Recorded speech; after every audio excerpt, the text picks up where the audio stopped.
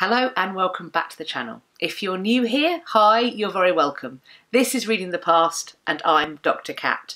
Today I want to look at William Shakespeare's The Taming of the Shrew. This video is intended to help out GCSE, A-Level and International Baccalaureate students. From my research, The Taming of the Shrew is a set text for all of those qualifications. Similarly, I think it's going to be useful for actors and directors hoping to stage the play, because the question I'm asking, and ideally answering, comes from both sample exam questions but also the rehearsal room. Namely, how do we stage The Taming of the Shrew?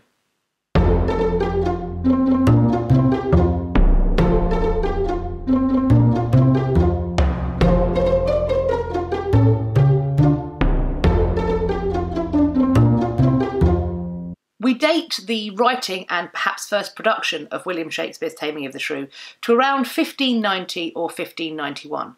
This is quite early in his playwriting career. The play itself, as we know it, is not published until the first folio of 1623, however. With Taming of the Shrew, William Shakespeare is attempting to write a comedy on relationships, marriage, the roles of men and women.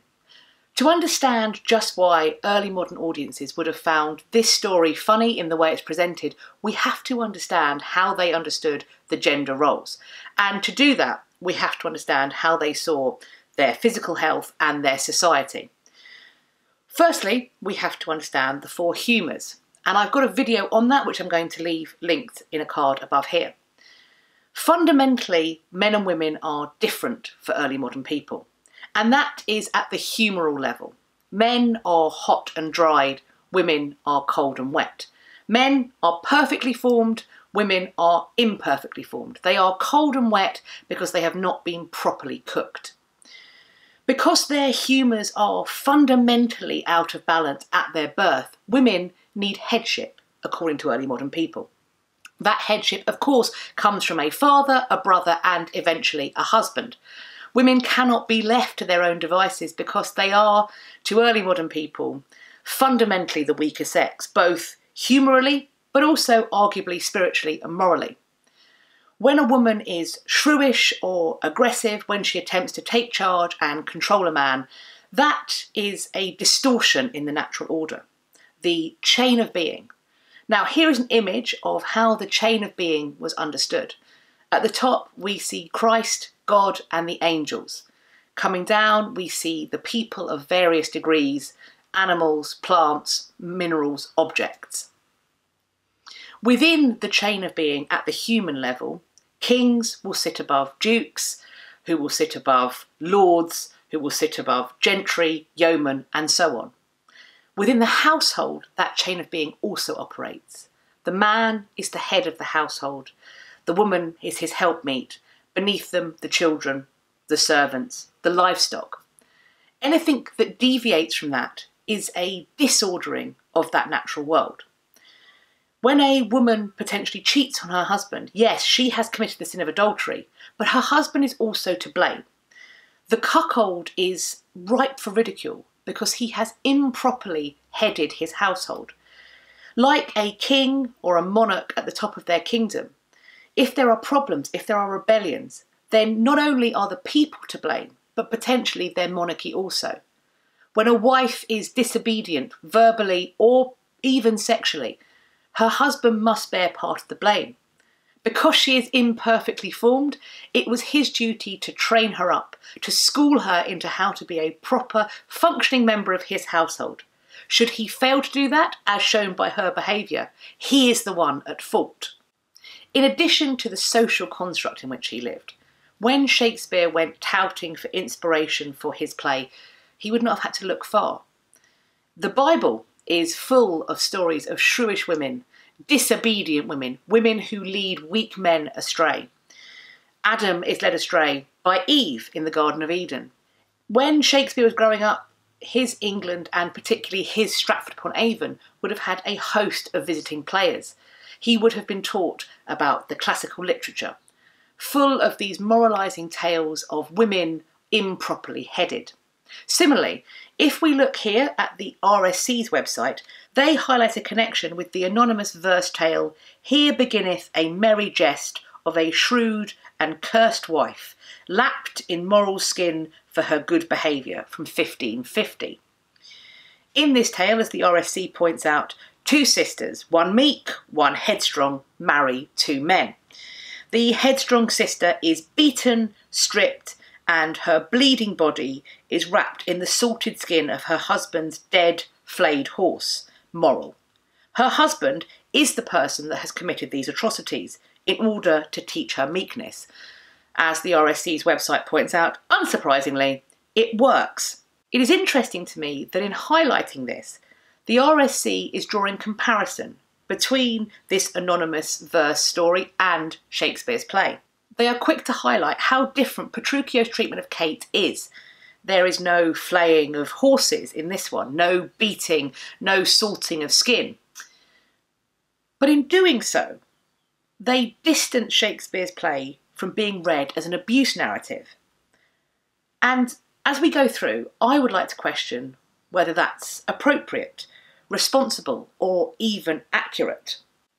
It goes without saying that Taming of the Shrew differs wildly from this original text. Petruchio is not presented as being overtly physically violent to Kate. He doesn't strip, whip, beat her. He doesn't wrap her bloodied body in the salted carcass of his flayed horse. But isn't there a violence there? In describing her as a hawk, does he not deny her humanity? Hawks are undeniably majestic birds. They are elite objects for privileged men to own. And while this is not problematic for the early modern mindset, where wives were, of course, chattel of husband, is it not problematic for us? The hawk must be tamed and trained. They are hoodwinked, their eyes covered, they are kept under the thumb and wrapped around the little finger, so they may be held in the hand. And I think that modern audiences in particular, what we love about Kate, her sharp wit, her quick, vicious tongue, her agile mind, all of that gets trained out of her. Because of Petruchio's erratic and potentially could be read as being abusive behaviour, all of those things that we so enjoy about her get stripped away. And so when we ask the question of how do we or should we stage Taming of the Shrew, I think we have to engage with that. Do we play these moments as comedy, as potentially Shakespeare's audience would have seen them? Or, in light of the way the world is now, its problems that still need to be faced and dealt with, do we stage these moments as being the abuse that we now read them as being? For me, when it comes to deciding about how we're going to stage this play, there are a few moments that I think set up the way the whole play works.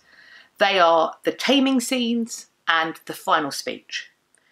And for actors and directors, and potentially even for those sitting exams, you need to decide, and there's not necessarily a right or a wrong answer for it, how you are going to stage these moments.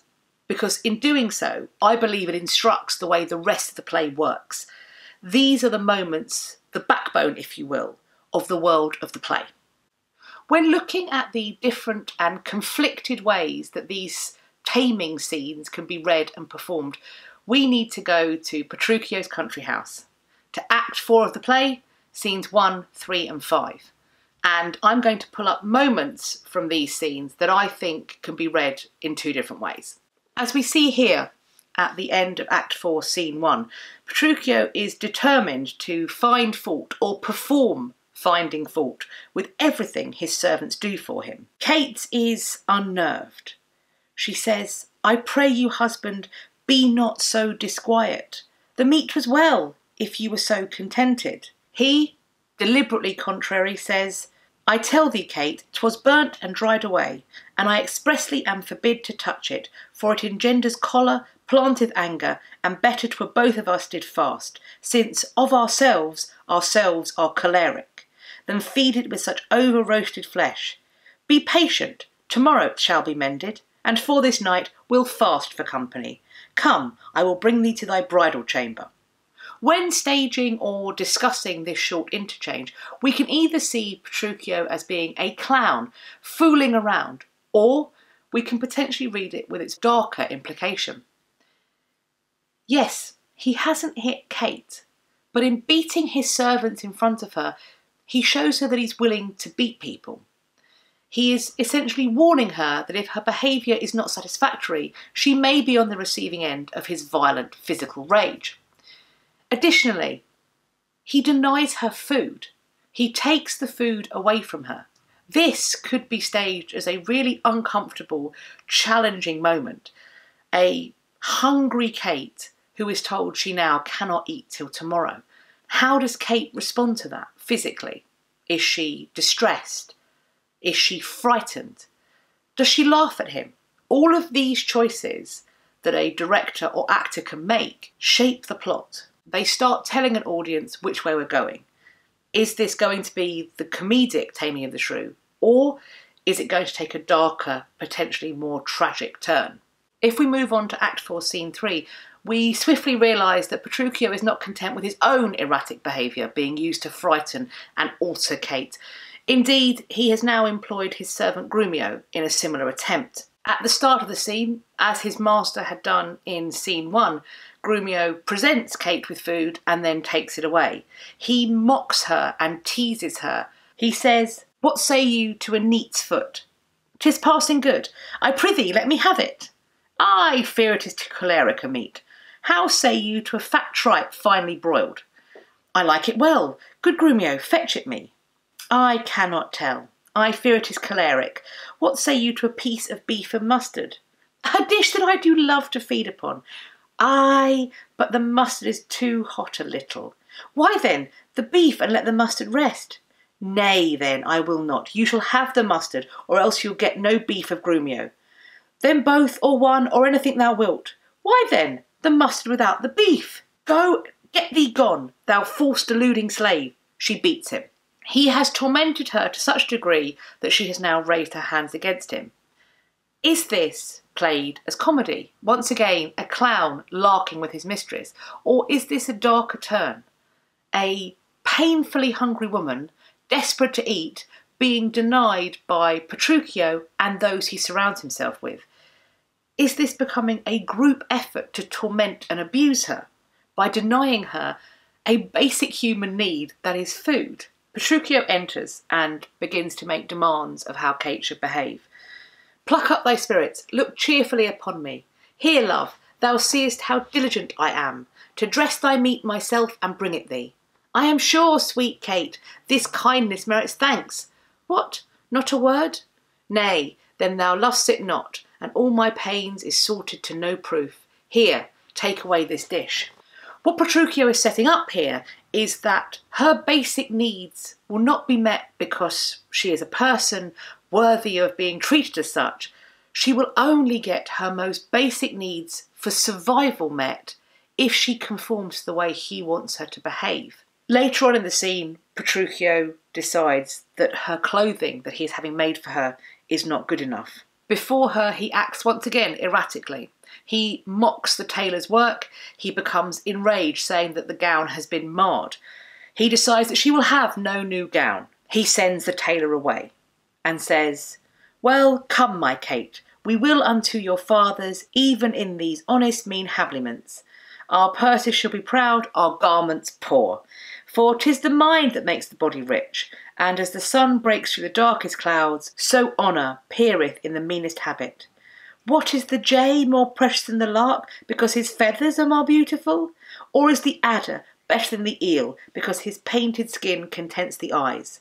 Oh no, good Kate, neither art thou the worse for this poor furniture and mean array. If thou account'st it shame, lay it on me, and therefore frolic. We will henceforthwith to feast and sport us at thy father's house. Go, call my men, and let us straight to him, and bring our horses unto Long Lane End. There we will mount, and thither walk on foot. Let's see, I think it is now some 7 o'clock, and well we may come there by dinner time." She responds, perhaps angrily, perhaps fearfully, perhaps utterly worn down. "I dare assure you, sir, 'tis almost 2, and 'twill be supper time ere you come there. He responds, it shall be 7 ere I go to horse. Look what I speak or do or think to do. You are still crossing it. Sirs, let's alone. I will not go today, and ere I do, it shall be what o'clock I say it is. In contradicting him, he removes any chance she has of seeing her father. He has sent the food away, he has sent the tailor away. She stands there, not in the clothes she was promised, with a rumbling belly. And on top of this, the promise to go to her father's house, where she may have hoped for some help, respite, and certainly a meal, has now been taken away.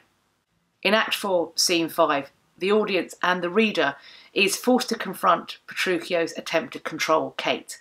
We see his actions and the effect they have upon her. At the start of the scene, as we see here, they are disagreeing over whether the sun is the sun or the moon. Petruchio wrongly, in daytime, calls the sun the moon. Kate attempts to disagree.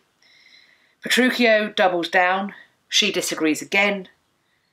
Petruchio, now by my mother's son, and that's myself, it shall be the moon or star or what I list, or ere I journey to your father's house, go on and fetch our horses back again, evermore crossed and crossed, nothing but crossed. Hortensio warns her, say as he says, or we shall never go. Kate, forward I pray, since we have come so far, and be it moon or sun or what you please, and if you please to call it a rush candle, henceforth I vow it shall be so for me.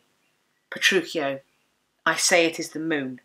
Kate, I know it is the moon. Petruchio, nay then you lie, it is the blessed sun. Kate, then, God be blessed, it is the blessed sun, but the sun it is not when you say it is not, and the moon changes even as your mind, what you will have named it, even that it is, and so it shall be for Katharina. Hortensio, Petruchio, go thy ways, the field is won. Petruchio, it seems, relents, saying, well, forward, forward, thus the bowl should run, and not unluckily against the bias, but soft, company is coming here. The company that he mentions is an ageing man. Not content with making Kate call the sun, the moon, the sun, and whatever might please his fancy, he now demands that she, again, eschew her logic and refer to this elderly man as a young virgin. Petruchio, good morrow, gentle mistress, where away? Tell me, sweet Kate, and tell me truly too, hast thou beheld a fresher gentlewoman, such war of white and red within her cheeks? What stars do spangle heaven with such beauty, as those two eyes become that heavenly face? Fair, lovely maid, once more good day to thee. Sweet Kate, embrace her for her beauty's sake. Kate does not miss a beat. She does not contradict Petruchio now. Young, budding virgin, fair and fresh and sweet. Whither away, or where is thy abode? Happy the parents of so fair a child, happier the man whom favourable stars allot thee for his lovely bedfellow. Petruchio. Why, how now, Kate? I hope thou art not mad. This is a man, old, wrinkled, faded, withered, and not a maiden as thou say he is. Kate. Pardon, old father, my mistaking eyes that have been so bedazzled with the sun, that everything I look on seemeth green. Now I perceive thou art a reverend father. Pardon, I pray thee, for my mad mistaking. Like the hawk, he has covered her eyes with the vision he wants her to see of the world. He has wrapped her round his little finger, and he has her under the thumb. And of course, this moment can be staged as comedy. Only, I think, if Kate remains resolute. She may say all the right things, but she needs to do it with a cocked eyebrow and perhaps a sneer. If she says it meekly, if she bows her head and looks afraid, if she looks uncomfortable and hungry, cold and sad, then however much clowning Petruchio does, it does have that darker edge. Petruchio can say his words in any way, but for me, I think the way Kate responds to them, how she physically stands and says those lines, shapes the scene. It tells us whether this is a comedy or whether this is something far darker. Are we as modern readers and modern stagers, happy to present this moment unquestioningly as comedy. Now, this is not by any means me saying that Shakespeare's players and audiences wouldn't have unquestionably read it as comedy. My question is, do we? And actually, should we? How we choose to stage those moments or read those moments as unquestioning comedy or with that slightly darker edge then affects the way that Kate's final speech should be presented in Act 5, Scene 2. Here is that final speech, in which it would appear she attempts to teach women how to be loyal, loving wives to their husbands, how to do their duty as women should. It seems on the surface that she has cast away any and all shrewishness. Her tongue is no longer sharp, it is in the service of her Lord. Now, I think if we have played the earlier moments I discussed as comedy, then a modern audience is going to require and perhaps expect that this last speech be played a very particular way. Kate says these things through gritted teeth. We know she does not really mean them. Perhaps she kicks Petruchio. Her spite may be shown physically. That, I think, is the only way that we can play this as comedy. A modern audience would perhaps have problems with her suddenly becoming demure, without there being any edge left. However, is it perhaps as interesting, maybe even more so, to have her play this speech as it is written? If we have played those earlier moments with a darker edge, then this speech can be performed as it is written, that Kate is almost brainwashed, reciting the litany that her new husband demands her recite, singing and dancing to the tune that he has written for her. In short, if we choose to play Petruchio's taming of Kate as comedy, then I believe that a modern audience will not accept that taming taking place. That her final speech has to continue in the aggressive and shrewish way that her earlier speeches did. The words cannot match the action. So, if we want them to, if we want our shrew tamed, then those earlier moments, I don't think, can be comedic. What Petruchio perpetrates against Kate is gaslighting and coercive control. I say gaslighting because he alters her perception of reality. He forces her to acknowledge the world looks a way that it actually doesn't. He forces her to see through his distorted eyes in a way that is deceptive, confusing, and maddening.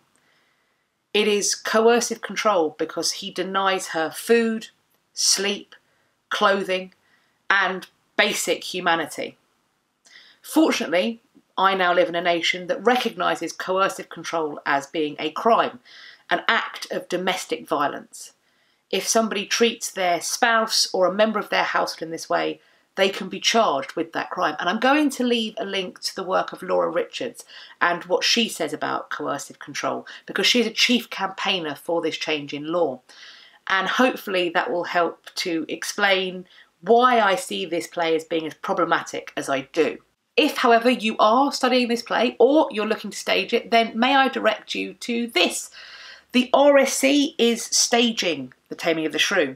It will be in production in Stratford-upon-Avon until the 31st of August 2019, and then they're taking it on an English tour until 2020. As you can see, there's also a cinema screening on the 5th of June 2019.